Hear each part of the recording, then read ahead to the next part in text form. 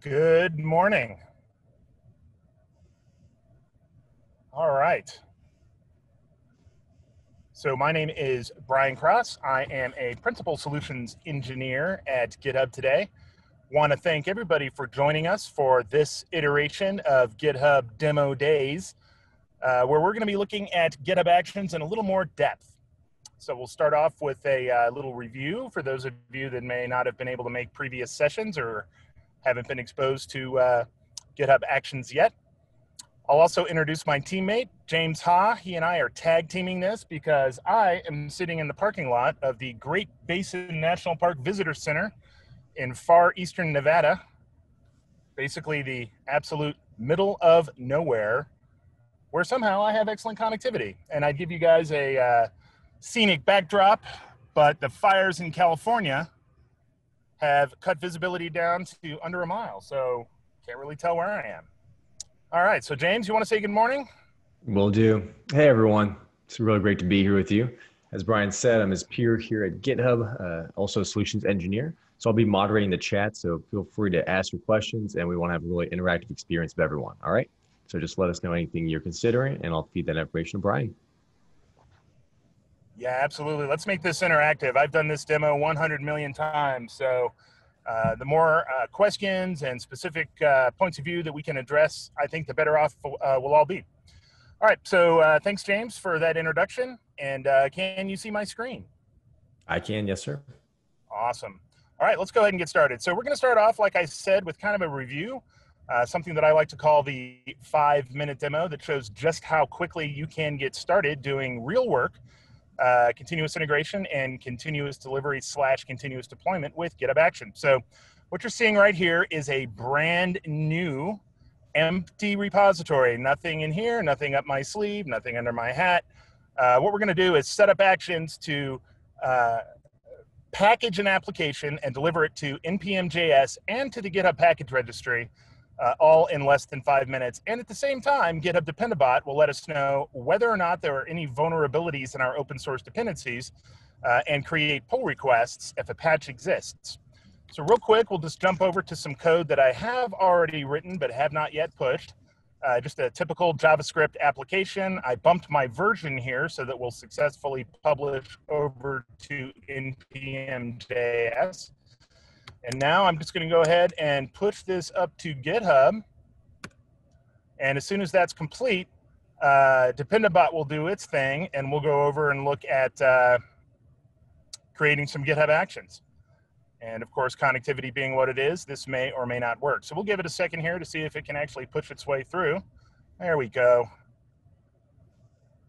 And let's head back over here and see if we'll be lucky enough to be able to refresh this page. And if not, there it is. All right, so here we are. We're, what, 20, 30 seconds into this demo, and already I know that I have introduced vulnerabilities into my enterprise here by virtue of something that I imported into my code. And it's worth pointing out, by the way, that 90% or more of the code that's going into new applications in the enterprise is actually open source code that people are pulling in through their dependency files. So that works for Node, it works for Java, it works for Ruby, it works for Go.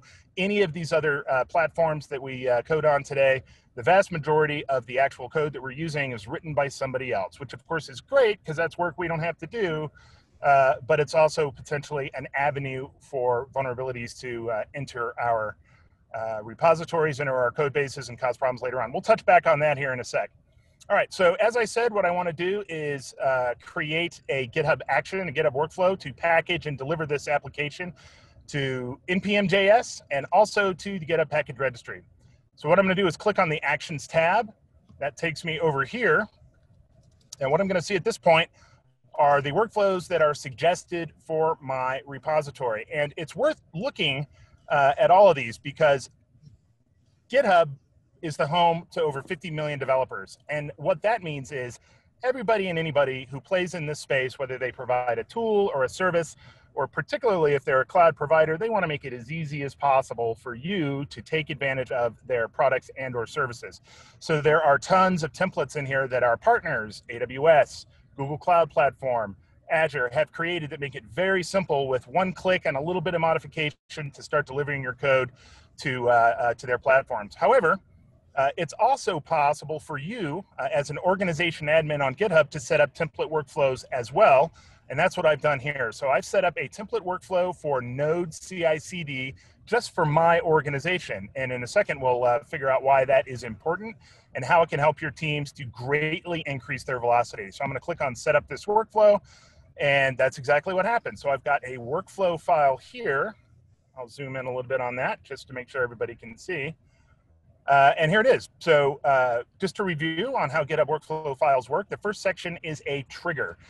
And GitHub supports over 100 events that you can use to trigger workflows. So we often think about triggering CI/CD when we push code, maybe when we create a pull request, maybe when we do something else with respect to the source code. In this case, we are triggering when we create a GitHub release. And a GitHub release, of course, is just a package of binaries and other files linked to a specific commit that folks can download. But when that event happens, we're going to run this workflow. And what are we going to do in this workflow? Let me move this up a little bit here, see if we can get a little more view. Make this a little bigger. All right. So we're going to do two things. The first is we're going to build this code. So this is the build step inside of this job. I'm sorry, this is the build job inside of this workflow. Workflows, of course, can have multiple jobs. So in this case, we're going to just do a simple build on the latest version of Linux, Ubuntu Linux. But it's worth pointing out that you can build your code on Linux, on Windows, on Mac, or any combination of those three at the same time. And we'll take a look at that in a second when we talk about matrix builds. So the first thing we're going to do is we're going to use an action to check out the code onto our runner. We're using runners that GitHub hosts in our cloud. And then we're going to set up the Node environment on that runner to do what we need to do. And in this case, we're going to use Node version 12. So these are GitHub Actions inside of a workflow. And if you look at these right here, those look suspiciously like parts of URL or a URL slug. And that is exactly what they are. So if you go to github.com/actions/setup node, you can actually browse the source code for this action. So what actions are reusable components, just like the open source modules that we use to extend our coding capabilities with our source code. We can now do exactly the same thing with GitHub Actions. So we're going to go ahead and set up our runners, and then we're going to just run some simple npm commands to do some testing, and then we're going to move on. So the next job in this workflow is publish to Node Package Manager. Now, interestingly, we don't want to do this if our build fails for whatever reason. So we have this needs clause. If the build job succeeds, we will move on and run the next few jobs. If not, the workflow will fail and we'll have to take some sort of action. So much the same sort of thing here. We're going to run CI again just for good measure. But here we're going JS, which is the registry we're set up for right here. You know that you have to authenticate. And I'm using a secret.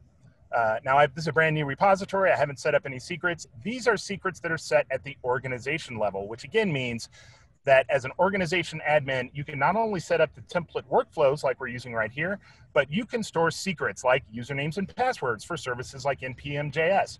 The folks in your organization that are using these workflow templates will never see those. They don't have to interact with them. They're just available for them.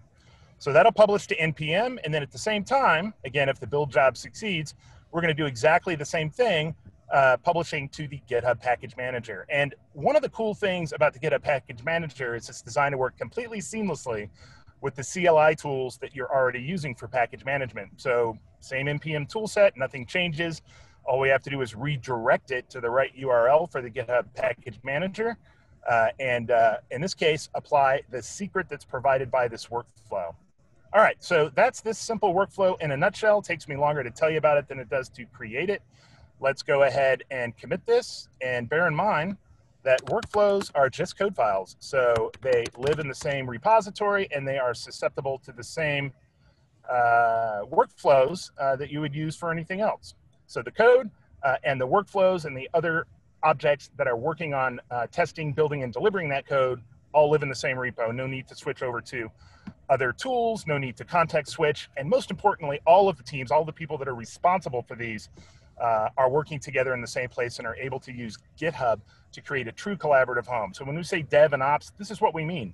Let's put the developers and the ops folks in the same place, working in the same way. All right, so here is our workflow file. It lives in the .github directory. And as we discussed earlier, this is going to trigger when I create a GitHub release. So I'm going to go ahead and do that. I am going to click on create a new release. And the way this works is you give it a git tag. We'll call this version 5.77. And then in the interest of time, I'm not going to fill anything else out.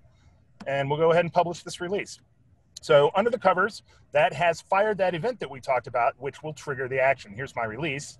And if I go over to the Actions tab, I can see that, in fact, my basic node CI job is running. So I can click on that and focus my viewing a little more.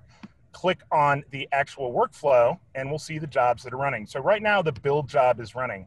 As we discussed, the other two jobs that are actually going to deploy this stuff depend on this job completing successfully. Now, obviously, these are running on runners. It's going to take a little while for this to actually happen. So while that's going on, let's go and take a look at what Dependabot has done in the meantime. So earlier, we talked about how GitHub very quickly scanned my dependencies in my package.json file. And in fact, as this big yellow banner that nobody could possibly deny exists, lets me know very unequivocally that there are vulnerabilities that I've injected into my enterprise. So let's learn more about them by clicking on the See Dependabot alerts. There they are, the usual suspects. If I click on one of these, for example, Lodash, which often comes up in these situations, I can see that I need to bump it to version 4.17.20. GitHub tells me what I need to do this in a couple of different ways, as well as information about why this is a problem, right? So I can make a decision myself about whether I agree that this is a low severity bug. All right, more than that though, in the time it takes really to learn what these alerts are all about, if I click on the pull request tab, GitHub's already created these pull requests. So here's the one to bump Lodash. If I click on that, I can see what commits were necessary in order to make this actually happen. I can see the changes that happened in the package.json file. In other words, this is just a normal pull request. So we can run it through the same review process. The difference is GitHub created it for me as a developer. And honestly, that's 90% of the battle in terms of improving your team's response time around fixing their vulnerabilities. All right, let's go see what's happening over on the Actions page. So it looks like the build job has succeeded. We got the little green check mark. That's great. As a result, we have now moved on and we have completed the publish job, both for NPM and GPR. So over here on the right, I can see what's going on. So if I want to see what my CI results were, I can open that up in the log. I can see the actual output of those commands if I want to see that. And I can also see the results of the publish command. So if anything had gone wrong, I can figure that out in here. All right, let's head over to NPM real quick. We just published 5.77. You can see that 10 days ago, I published 5.75. Let's do a quick refresh, see if that actually worked. And this would be the time. Oh, there we go. Connectivity's great. So actually, I published 5.78. That was what was in my package.json file. So that worked. Let's head back over to GitHub and just validate that the packages actually worked as well. So I'm going to refresh this page, scroll down to the packages section, and actually that may take a little bit for that to show up, but it is there, 5.78. So there you go. Took me longer to tell you about it than it did to actually do it. So getting started with GitHub Actions is very, very straightforward. Again, some of the keynotes: actions, reusable components that now allow you to compose your workflow instead of actually write it. The ability to set up template workflows that are pre-configured to work in your organization. So let's drill down a little bit into how we actually do that. So if I have an organization, in this case, it's github.com/rebelware, I can create a special repository inside of that organization called .github. And this is where we stash various things that we want to apply to the entire organization. So in there, I have a directory called workflow templates. And here I've got the actual properties file that defines that template workflow that's going to show up here. So if I click on this, this is the actual workflow file. And then these are the properties that define when this workflow is going to appear in my user interface. So I give it a pretty print name. a description that helps my team figure out if this is the workflow they want. I can select from a palette of options, and here I can also provide filters. So if GitHub examines the code in a repo and using its AI machine learning capabilities determines that that is a Node or a JavaScript repo, then this template workflow will appear. But if not, then it won't. And then you've got other patterns down here you can use to match as well. If there is a package.json in the commit that's been modified, then this template will appear as well.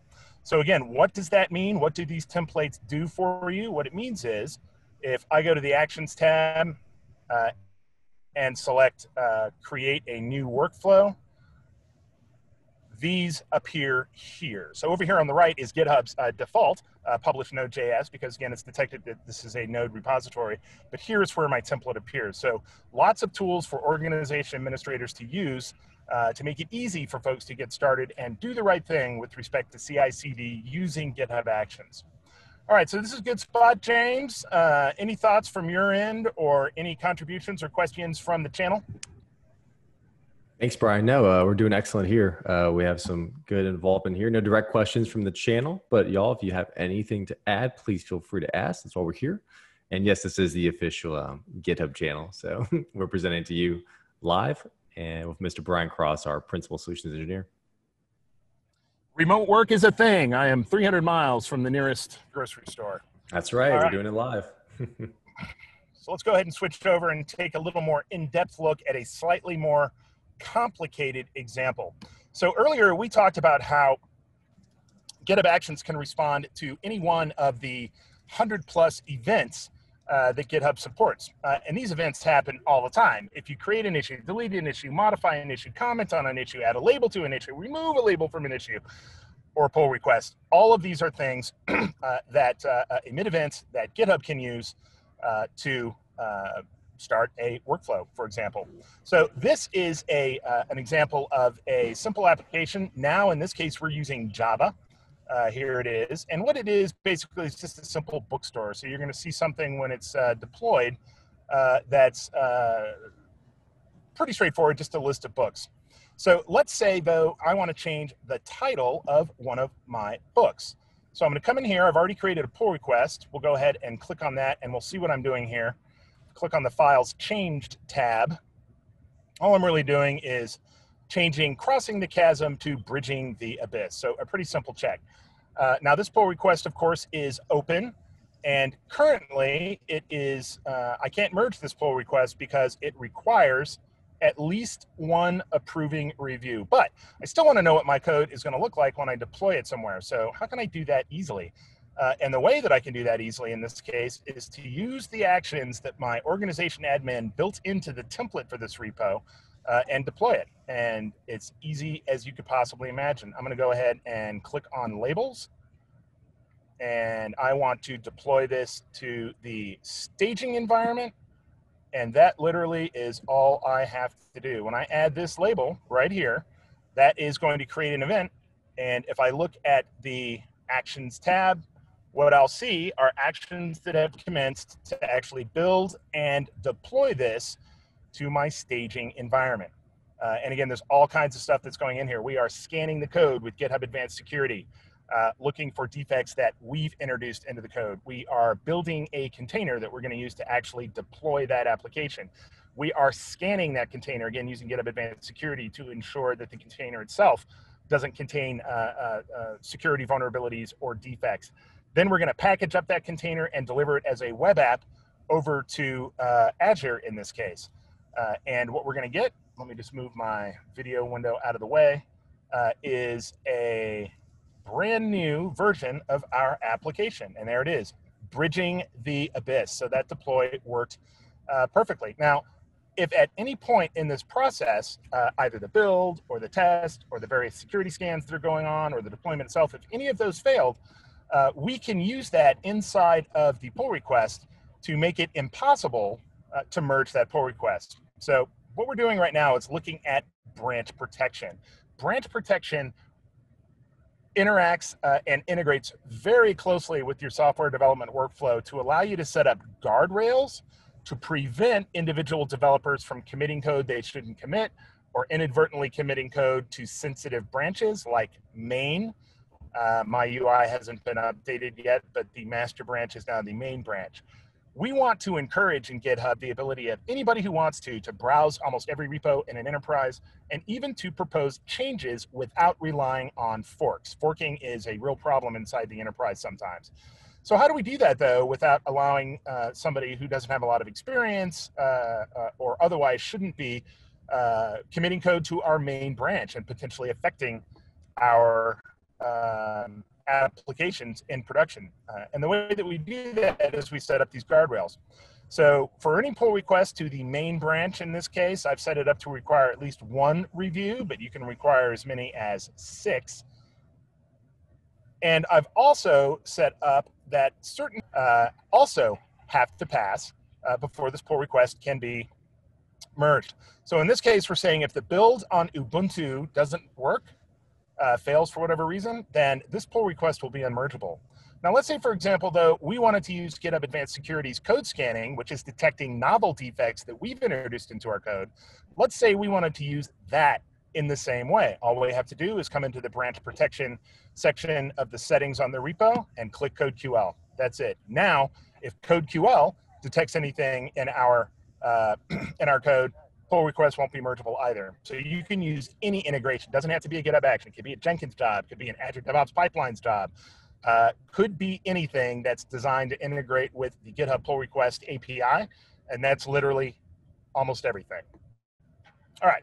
So that's how we can use actions in conjunction with branch protection, again, to provide guardrails around our software development lifecycle to encourage the widest possible audience for participation and collaboration while still safeguarding our production applications.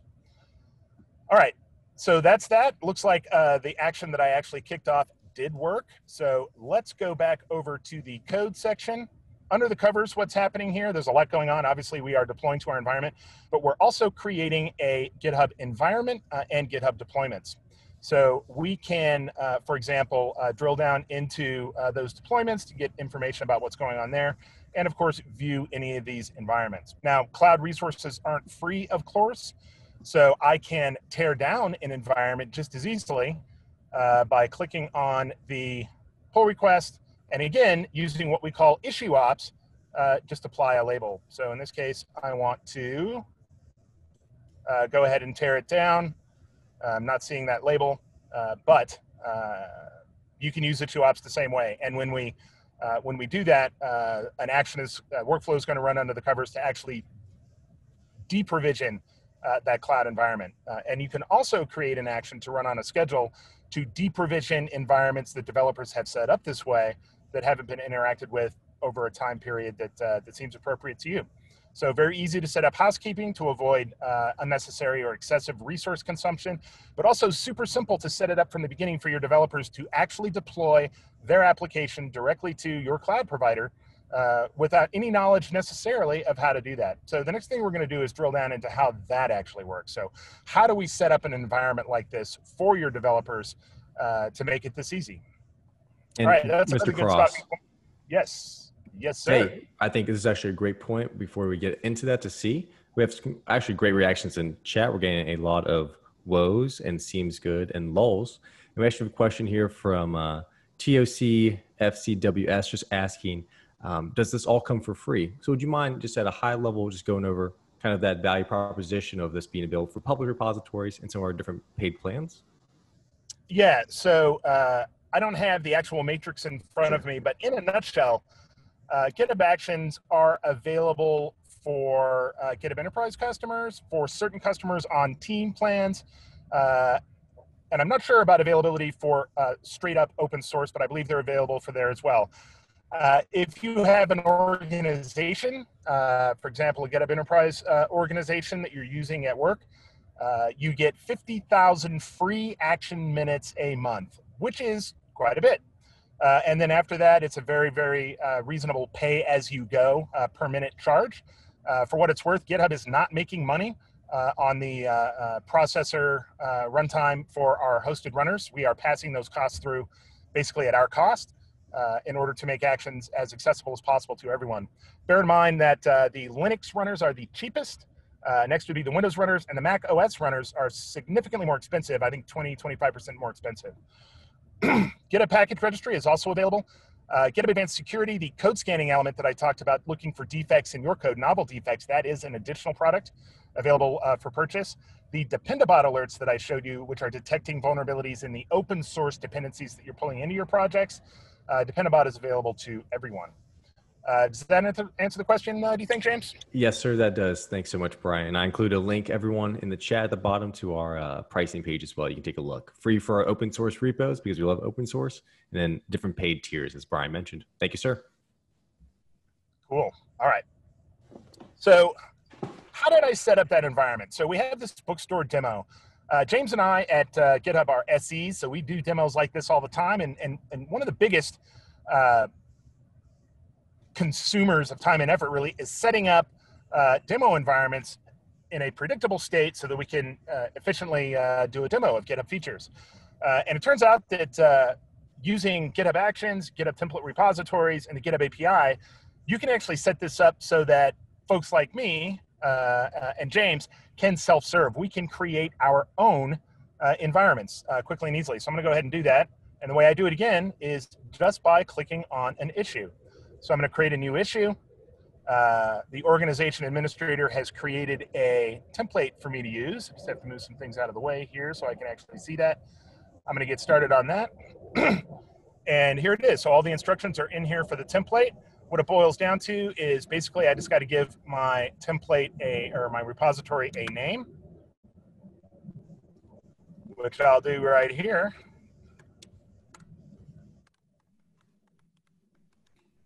And then I'm going to go ahead and submit this issue. Now, again, we talked earlier about this. GitHub supports over 100 events, one of which is creating an issue. Under the covers, the template has automatically added the create demo label. And if I head over to the Actions tab in this repository, I can see that under the covers, my environment is actually being created. Now, this takes a little while, actually. Well, actually, it's already complete. So let's go ahead and take a look at that new environment. So I'm going to head up here, and we'll go ahead and just enter that URL.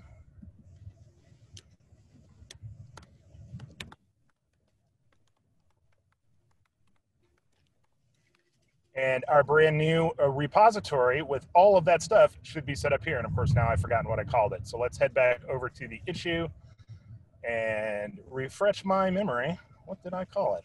And Brian, while we're looking around for there, we have a question here from Derek Belrose. He asked, are these workflows available to look at? These specific ones, Derek, probably not out there in our open source yet. However, these are probably a compilation of several different components from our Actions marketplace that we're probably reusing, trying to reduce that consumption, if you will.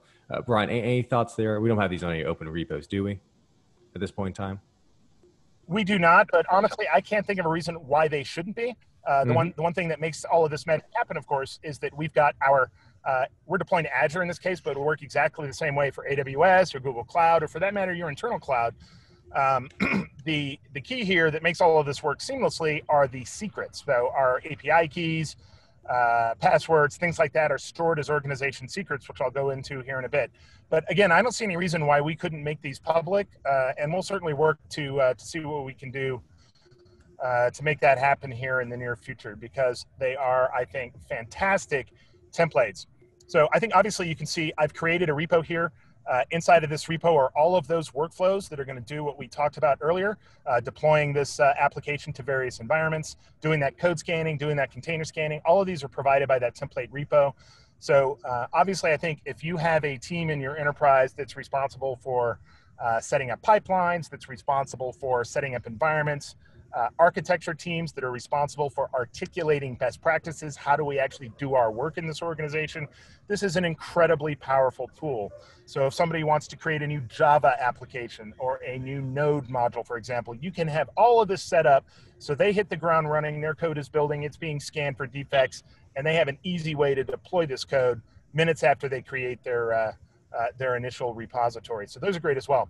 Another thing to think about is the GitHub Learning Lab. And what GitHub Learning Lab is an interactive tool that anybody can use, but certainly enterprises can use, to set up interactive educational sessions. Users can work through the steps in a GitHub Learning Lab lesson, but instead of interacting with a fake video or some kind of flash animation, they're actually interacting with actual content in your GitHub organization and repos.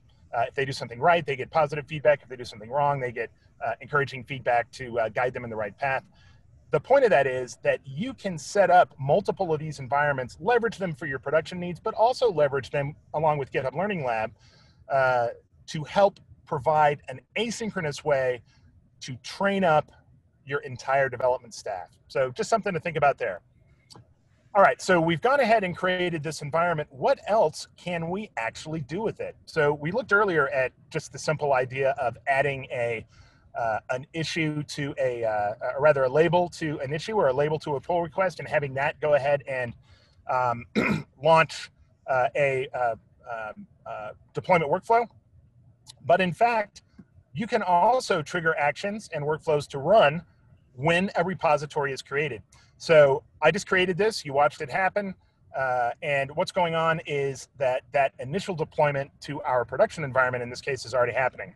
So we've created the commit, we are scanning the container at this point, and then we're gonna go ahead and deploy to production.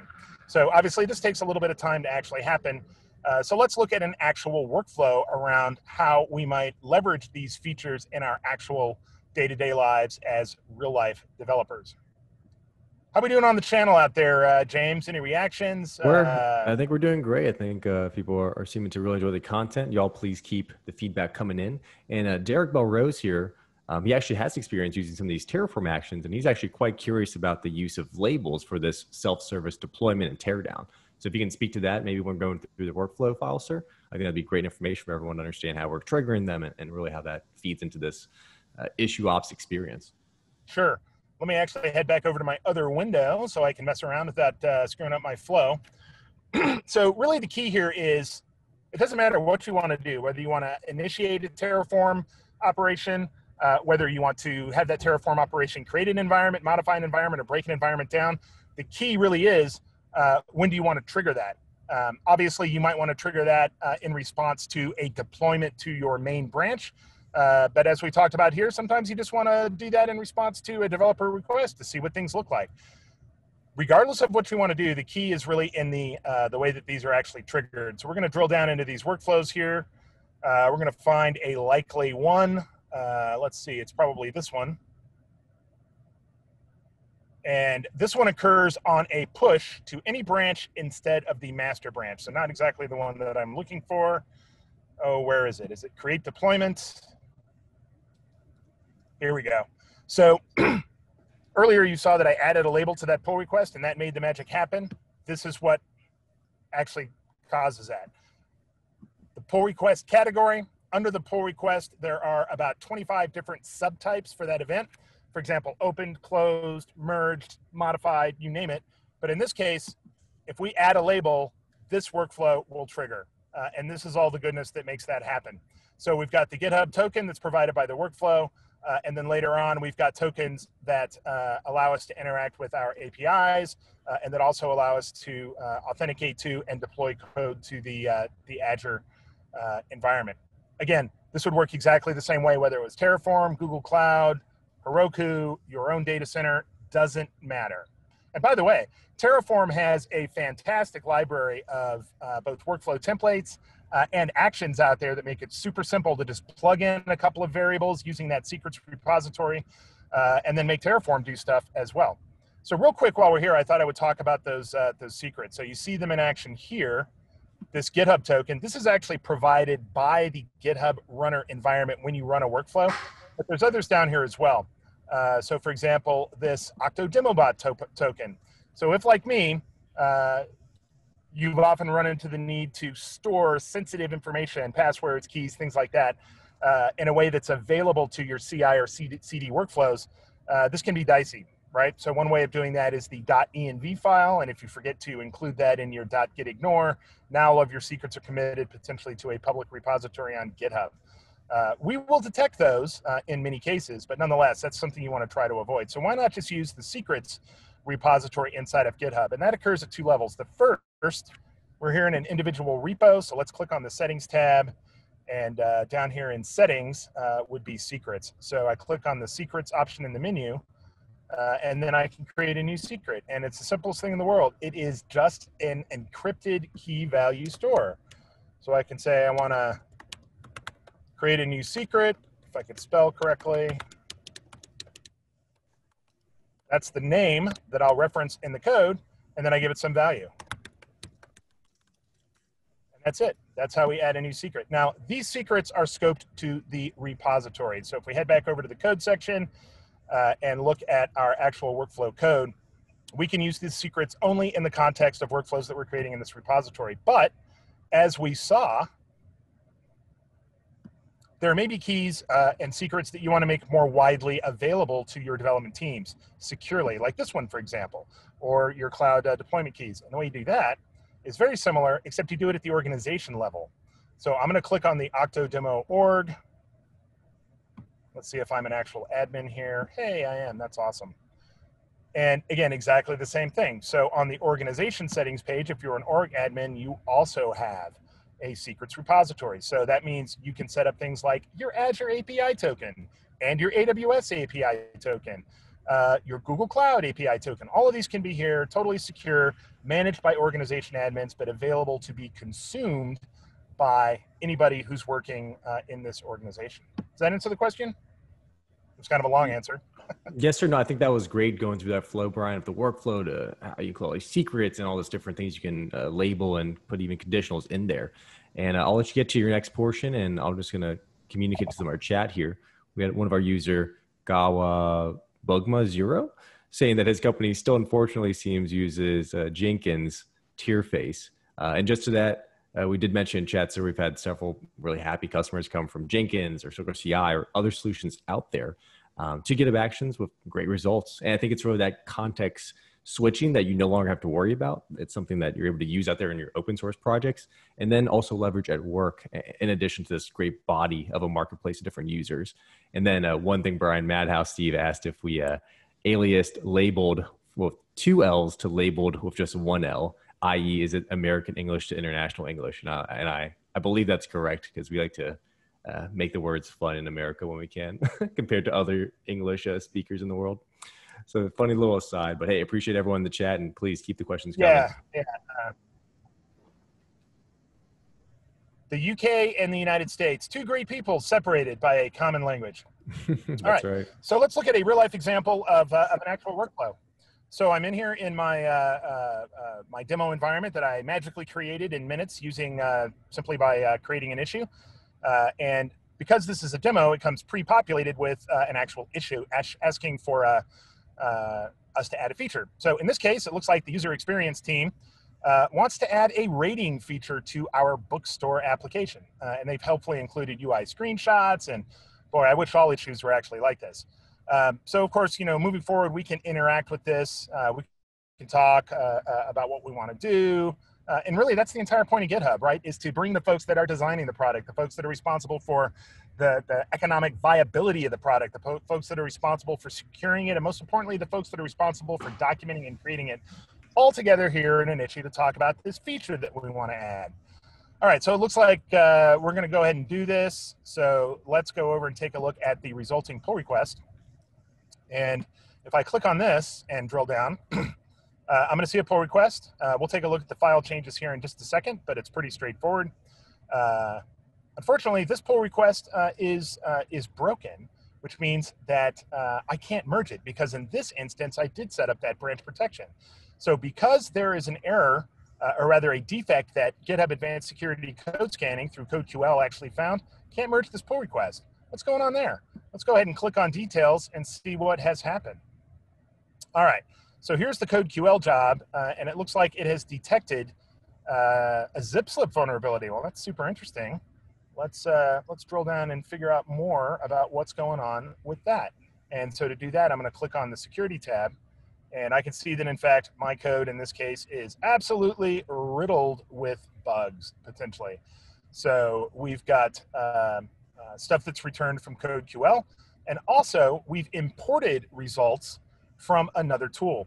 So it turns out that in the world of security alerts, there's a format called Serif, Security Alert Interchange Format, SARIF. Any tool that supports Serif, and many do, including GitHub Advanced Security, can be integrated here on your security view just by clicking on this button right here. So that means if you're using another tool, or as many enterprises do, you want to use multiple tools to ensure that your code is as secure as possible, we make that easy. So we talked earlier about how GitHub brings everyone together in the same place, using the same tools and the same workflow to work on your applications. The security tab that you're seeing here is GitHub's first step along a journey to do the same thing for the security community as well. So long story short, the security tab moving forward will be the home for DevSecOps, the same way that the rest of GitHub historically has been the home for Dev and Ops. So I've got my vulnerabilities here. I can drill down into those and figure out what's going on. But nonetheless, even though my code is vulnerable, there's no reason that I can't see what this looks like in my environment. So I can go ahead and drill down into this and do the same thing that I did before, and we'll run the same code. So let's deploy this to QA. I've added that label. That will fire off that action. And hopefully that'll complete before we run out of time here. If not, then I'll post a screenshot of it later on when we finish up. Okay, so really honestly, deploying this feature, showing the power of issue ops and the fact that you can run GitHub workflows in response to just about anything that happens inside of GitHub was kind of the takeaway that we were hoping for here. Bear in mind that we focused really here on CI/CD, but you can use GitHub Actions. Hey, Brian. I think we actually lost your audio there, Brian. Am I back? Yeah, you're back. You're back. No worries. So just weird. I must have. Was I gone for long? Oh no, just about like 20 seconds or so. Oh, and actually, Gobbleboom 0 just said Brian 2020 to 2020. RIP cross symbol. So people were scared for a second we were losing you. Yeah, I got eaten by a bear. All right, so what I was basically saying is we focused in this session on CI/CD, right? Because that's a very important aspect of automation in general, and certainly our efforts to automate the SDLC. But because GitHub Actions are a universal workflow automation platform, you can use them for just about anything you can think of, right? So in the past, if we wanted to extend GitHub or automate GitHub or really do anything, we had to set up a webhook. That webhook would send a payload to code that we wrote, that we deploy, and that we have to maintain, which would do whatever in response to that webhook and then interact with GitHub. Those days are over. 99% of the time, you can take all of your bot code, all of the things that you've written to interact with GitHub, and move them into a GitHub action. I'll show you an example here. So we have a customer who is using another platform and wants to switch over to GitHub, but they had this weird quirk in their workflow. And basically, what they wanted to do was be able to automatically create a pull request whenever somebody created an issue. This particular legacy platform that they were using actually had a button in the UI to do that.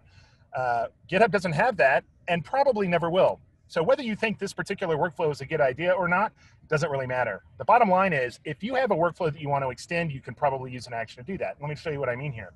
So here's an issue, BR test 1, and over here is the pull request that actually corresponds to that. If I click on that, first of all, it's a draft pull request, and it includes a link back to that issue that actually started this whole thing off. So if I want to do that again, I can just create a new issue. Again, use the template that my admins have set up. Give it a branch name. Let's call it branch hello Twitch. Whoa. And I just want to demo. And we're going to submit this issue. And under the covers, what's going to happen again, it's going to trap the fact that this issue was created. It's going to look at that label and see that we want to create a pull request, and then it's going to do what it needs to do. So this has absolutely nothing really to do with code. What this has to do with is extending, enhancing, and changing the GitHub user experience to accommodate whatever workflows you might have. So this job is completed. We passed the trigger section, and we are now creating the pull request inside of GitHub. So this will take a little bit longer to complete. I can, of course, check my status. But at the end of the day, when I head back over to the pull request tab, it should be there. So there's my pull request. So again, whether you think this particular workflow is a good idea or not, opinions will vary.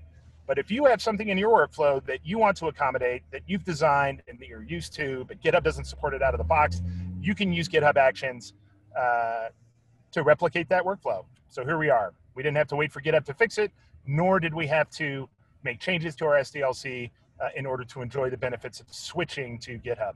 So it's about 10 of. That's about all I have in terms of demo material that's ready to go. But of course, James and I are willing and able to answer any questions or go along any path that you guys would like to see. Yeah, great. Yeah, thanks so much for that, Bryan. And yeah, that was a great example of really extending out the GitHub platform in order to do whatever you need to of GitHub itself. So really a big benefit like that. Let's go through some of these questions we had in chat. I see we had one from Dieter Nebi1. What is the advantage of using GitHub secrets over, for example, Azure Key Vault or HashiCorp? So let me take a first stab at this. So those actually have, as I noted, some great integrations in our marketplace. But the great thing about GitHub secrets is that, as Bryan showed, you can scope those to just a repository to be consumed by your GitHub Actions, or you could scope those at an organization level and define which repositories have access to said secrets. And they're only accessible by GitHub Actions, your GitHub Action workflows. And that's a really great way to just moderate and delegate responsibility into deploying to your test or QA or pre-prod or prod environments, right? And making sure that whoever has that at the right moment, the right time. And you can even take that to the organization level to manage it with even more granular detail there. So I would say those are, I wouldn't even say the advantage, but just for this use case, it's really important, right? For your DevOps workflows, for your CI/CD. That's just kind of my take on it. Bryan, you have anything to add there for actions and secrets? Yeah, so great points, James. And I think the fact that you can scope these to repos and organizations allows developers to be self-serve at the repo level potentially, and also allows organization admins to create secrets that are useful broadly across an entire organization. Now, having said that, GitHub always has been, GitHub is today, and GitHub always will be, first and foremost, a platform. And what that means is that it is our intention and our goal to play nicely with the broadest possible array of tools. So if you're using Azure Key Vault, if you're using something from Hashi, if you're using anything, GitHub almost certainly will plug into that. And you can leverage that in your runner environments. We have no strong opinion about which secret solution is the best. In my experience, I generally find that the best solution doesn't really exist, that there may be solutions that are better suited for one use case in one environment, and solutions that are better suited, again, in other environments. So it's up to you which one you want to use. The advantage of GitHub Secrets, of course, is it's integrated. Don't have to switch to another tool. Don't have to call or email or try to get on someone's calendar to get my secret added to another system.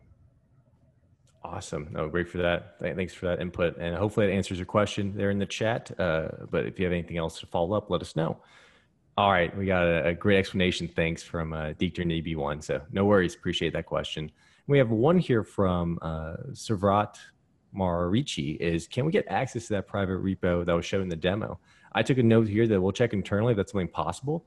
As we noted before, I think there's some great examples of just using these different components there. So let's take that back, Bryan, and see if that's something we could make open in one more way or another. Sound good? Yeah, no, that sounds good. I'm all in favor of that. Yeah, we're all about transparency and openness here at GitHub.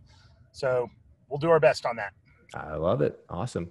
And with that, Bryan, I know we do have some time left. There's no rush, y'all, as well. We actually want to keep riding this train a little bit longer. So, Bryan, how would you feel if I take over the wheel for a little bit and show them another example of that kind of issue ops workflow that we were speaking about? How's that work for you?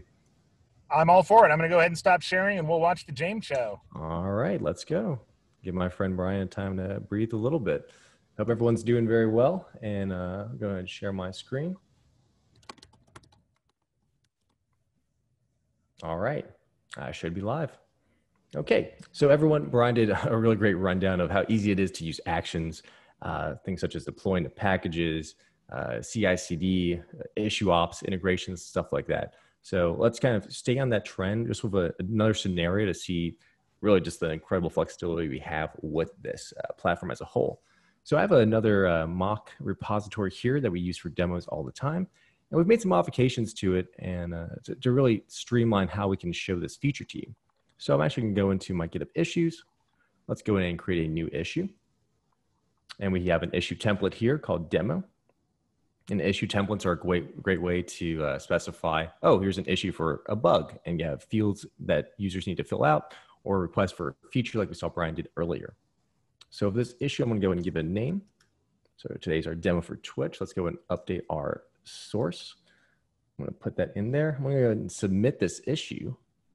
And by doing that, we should actually see, all right, my GitHub action just triggered. So we go over here to the action. We can see it triggered. Let's see why that happened while it's running. So as Bryan stated, there's a little over 100 or so GitHub events that you can monitor and react to via our webhooks and through GitHub Actions, which really make it great to extend the platform in all these different ways. So what we're doing is we're looking at issues whenever a new one is opened, and then we're going to continue through these different jobs and steps here. A lot of these are things we saw with Bryan. So for example, here, we can do another parameter. If our issue event that triggered this, the title is demo, or has the title in there for reset, this or clause we have, go ahead and continue with the following steps that we have. So these are just additional steps here. We're doing a GitHub action for checkout. Actions is actually the GitHub repository that GitHub manages, and we include a bunch of these kind of starter actions out of the box that we feel really valuable to our users, such as checking out your repository for usage in CI/CD. What I'm actually doing here is I'm actually checking this out. I'm actually going to make some modifications to my code itself in my repository. And then I want to go ahead and update my issue and create actually a branch right from the issue, kind of we saw Bryan do earlier. And we can see we're using our GitHub token. And then we're also using different pieces of information from the actual GitHub event that triggered this. For example, here, we're actually looking at the repository owner and the login, which is myself, looking at the name of the repo from where this occurred. So much useful information from our API that's fed to you right from your GitHub Actions experience. All right. So if that were to stall for our time, we can go over here and we see that our steps have completed. It went ahead and create a custom branch for us today. So we go over to my issues, my demo for Twitch. And we also can use whenever we use our GitHub Actions to maybe create a pull request or a new issue or a comment, it's going to reference this GitHub Actions bot right here, which can help power a lot of different experiences for users. So here we can see a new feature branch was created for Twitch. If I click that, I can verify that's true. Awesome. Let's go back one level. And from right here, actually, I'm just including links to, let's go ahead and create a new pull request from our branch.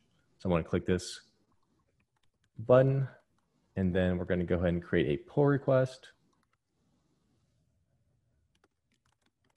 And then from here, let's actually look at the different files that were changed in this. So I didn't actually touch any code, if y'all recall that. All I did was create an issue. It created me a new branch, and it actually ran a script that went ahead and went through and actually replaced some text in my code base. So in my index HTML file, it's replacing the customer value with that value from our issue, which was Twitch. Okay, so let's go back here to our conversation tab.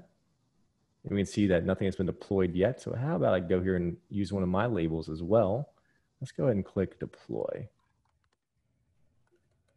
Once we do that, we should see some activity occur. It's actually going to let us know, there we go. Like that, just from another label assignment like Bryan did earlier, we can see a GitHub action just triggered on this. So while this goes ahead and runs, we'll see some of the different pieces of functionality that we're touching here. So firstly, we have our PR deployment. So I'll show you this workflow file because there isn't a couple of additional steps in here that give some really useful information to the experience. So for example, for this one, our on event trigger, we're using the pull request, as you can imagine. We're using the type called label. And down here, I'm actually doing something called a permission check.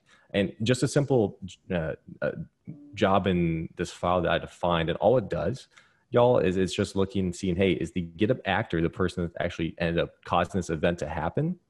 Is that actually the owner of this repository? I just want to make sure whoever's triggering this deployment to Azure is actually a owner of the repo, so we don't incur any costs without knowing. And we go down here. Once the permission check works, it's going to go ahead and just echo out this line into our console, letting us know that it passed. Also have another step here called debug. This one's going to skip because the if condition was not actually met. As you can see here, the if condition, we're saying, hey, if the label debug occurs, go ahead and run this step, but it's not going to in our situation. And then after that, we're going to be running some of these different deployment steps here. So we can see we have a deployment step, we call it deployment via label. And basically, if that label that we had just happened called deploy occurs, we're going to go ahead and run through some of our different steps here for our GitHub action. So you can see right for my script, we can actually use this GitHub action. It's called GitHub-script. And this is great because I highly suggest y'all look into this, especially if you're wanting to create some automation inside your GitHub processes, because you can use this to just run direct scripts inside this action, just feeding it the script parameter. And I can use, for example, some of our APIs to just easily create a new comment, for example, and just give it these following components in it. So without even having to write custom JavaScript or another file or spin up a Docker container, for example, I can just do it all from an action, which is really, once again, the power of this platform. Another great thing is I actually had a need to get the branch name from which this pull request was coming. So I actually went out there and I was like, man, should I reinvent the wheel? Or should I see if another user has come up with this use case before? And I did. So shout out to the user MDE Coleman for this, for his PR branch name action, because this actually will go ahead and output and grab the branch name from which this pull request is happening. And why did I want that? Because I'm actually going to create a deployment event inside GitHub and include that branch name value, because I actually need that step when I'm creating this deployment event, which I'm going to use to actually trace through the SDLC process. So let's go back through to my pull request. And let's look at a few things that we have happening. So you can see we have this deployment section right here. And apologies for not calling it earlier, but earlier it just said no deployments. And now you can see it's actually in a in progress status. And that's a great part of this. This deployment, it's really a container for what exactly is going on with either your pull request or a commit. And you can relate that to deployments, since the name, which is going to help us know, okay, something is in progress. We can update it saying that that's occurring. If something fails, we can update it as well. If something passes, we can just relate a bunch of information that's really useful, especially if you think in the context of our CI/CD, right?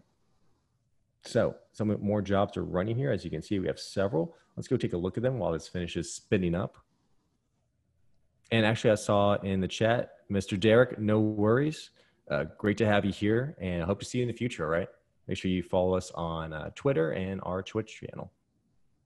Okay, so I go over here to my pull request. We can see that 3 minutes ago, right when I first applied that label, we also had a permission check occur and a deployment via that label itself. So let's actually go take a look at this workflow file, because this one triggered off something specific.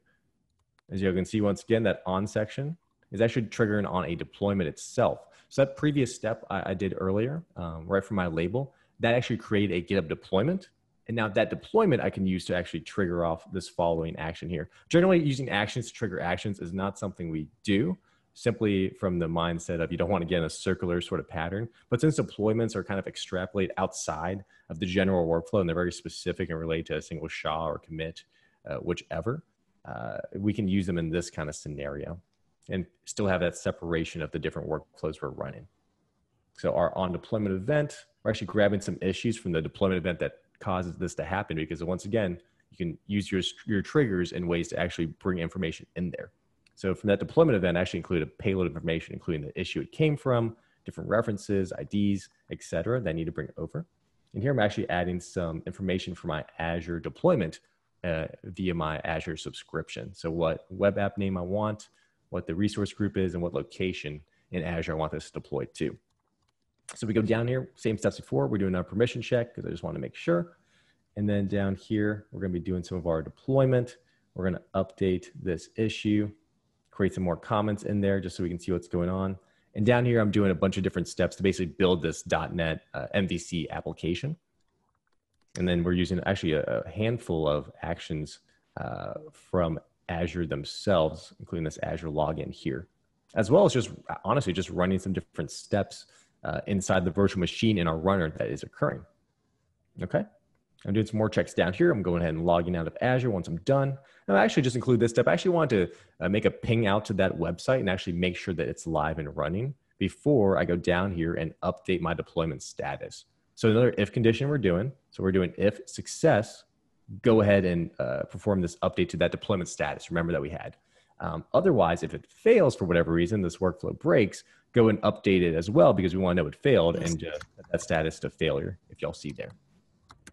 Okay, so let's go back to our pull request.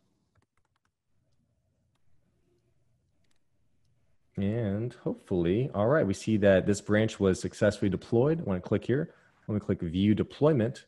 And there we go. You see our web app is updated. It's up in Azure. And we update our reading time to say it's reading time of Twitch. All right. And y'all, with that, I think we are actually at time and at close. We're happy to stay on for any more questions. I see one here from Kieran Ray of Sun. How do we deploy different environments based on Azure region?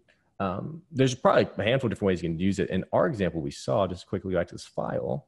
Down here, you can see I specified my Azure location. And this is just a variable inside here. And then later on in the script, I'm going to reference that Azure location when I'm doing one of my published jobs, I believe, is how that's occurring. Yep, right here. I'm saying, hey, go ahead and create a new Azure group. What's that resource group name? And then what's that Azure location we want to spin it up in? So I think it's also worth pointing out that for things like variables, basically, when you trigger an event or workflow, whether it's from a code commit or adding a label or anything else, the workflow engine will receive a huge volume of information. And included in that information could be, for example, a list of regions that you want to deploy to. The same way that we saw earlier when we created that demo environment by filling out a little JSON in an issue, you could use exactly that same pattern to select any or all of the regions that you want to deploy to as well, and then pass that into the workflow that way. Exactly. Great point there, Mr. Bryan. All right, friends. It's been a solid hour with everyone here. Appreciate all the feedback and comments in there and educating our friends more about GitHub Actions, especially in regards to GitHub Enterprise and different capabilities there are. If there's no other questions in chat, I think we are going to go ahead and wrap up for today. But please follow us on Twitch, on Twitter, our different social medias, and we'll see y'all in the next one.